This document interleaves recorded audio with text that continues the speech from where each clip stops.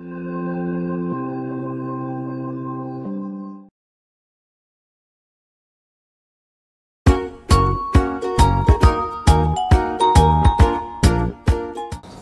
teacher.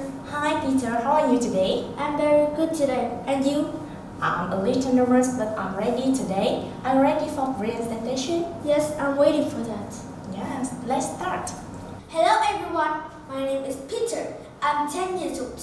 Now I will talk about farms. Introduction. Do you eat bread, eggs, fruit and vegetables? Do you eat meat? Where does this food come from? It comes from barns. What food grow on barns?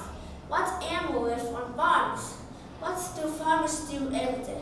Now we discover more about farms. All about the farm. There are many sheep in a farm. There are many different types of farm. On some farms, there are animals. We get meat, milk, eggs, and wool from animals. On some farms, there are crops. Crops are plants that we eat or use. We get bread, fruit, and vegetables from crops. On some farms, there are animals and crops.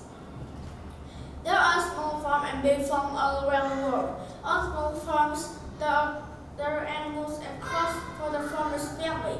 On big farms, there are animals and crops for many people. Farmers work every day. They feed and care for animals, and they plant and grow crops. Crops. This is pineapple crop. Crops only grow in the right weather and with weather and good soil. Bananas and pineapples only grow in the hot weather. Strawberries and other soft fruit grow in cool weather. A lot of sugar comes from a crop called sugarcane. Sugarcane can grow 9 meters high.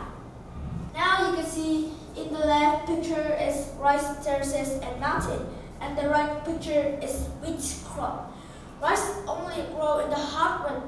Rice only grow in a lot of water. Many farmers grow rice in terraces. Some farmers cut rice terraces in a mountain. Wheat grow in big fields. We make flour from wheat. We use flour to make bread, pasta, and cakes. Thanks for listening.